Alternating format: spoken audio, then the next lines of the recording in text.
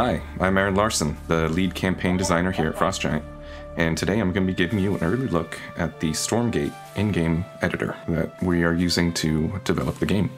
Here I am, playing Stormgate on Titan's Causeway, and I want to make some changes to this map. To do that, I simply push F12.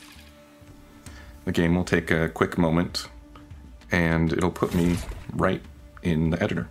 So first up, we're going to be starting in the terrain tab and using the cliff tool. What I want to try to do here is see if I can make this area a little bit safer for the player to take. Of course, we don't want to make it too easy, so let's add a ramp in here as well. And one thing you'll notice here is I've got symmetry turned on, so I can just go back to the other side and that's already done for me. There are a lot of different options for symmetry, including rotational two-way, rotational four-way, symmetry. The symmetry tool doesn't just work with cliffs. This can also work with just about every other tool we have here.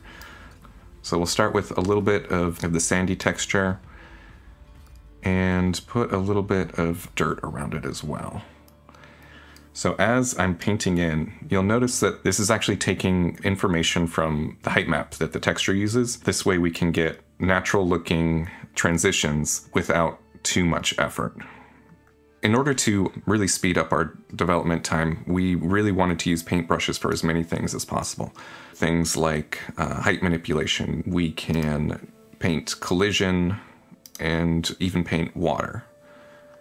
In addition to that, we also have tools for painting things like trees down. We can create forests like really quickly, or even better, we can take the light forest and replace some of these quite easily just using these paintbrush tools.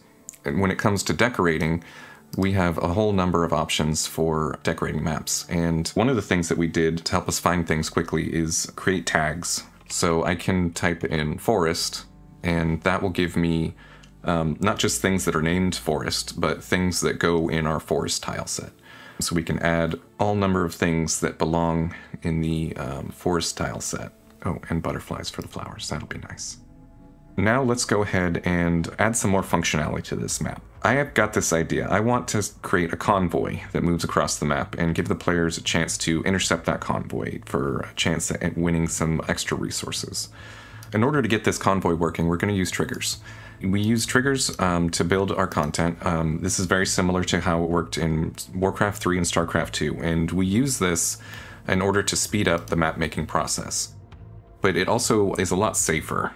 You can just start plugging things in and it'll start working. Now I've got a couple triggers set up here, and I'm going to walk through them.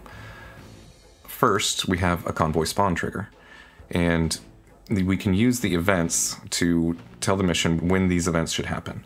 So starting with map initialization, as well as every 120 seconds of mission time, where this whole event is going to fire. And what we're going to do is we're going to create a chicken, we're going to assign it to a variable, and then we're going to tell that chicken to move across the map to the other side. The other thing we're going to do is we have a convoy dies trigger. We can pass that variable that we set up earlier into this event, and when that chicken dies, we can create a reward. Alright, here we are in game, and look at that. Our little chicken is moving across the map. Let's go ahead and test out to see if it'll drop some rewards. It did! Hooray! Everything's working great. Alright, so going into the data tab, we have a lot of places where we can put data. Different game effects like buffs, or buttons for abilities, or various game effects like creating unit, or doing damage, or healing, so on and so forth. Not only can you use any number of existing effects that we've already created, but you can also quickly and effectively create something completely custom. So let's go ahead and create a new unit with some new abilities.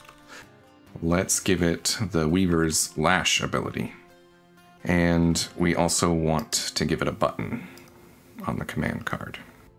And let's go ahead and make some updates to the Lash ability as well.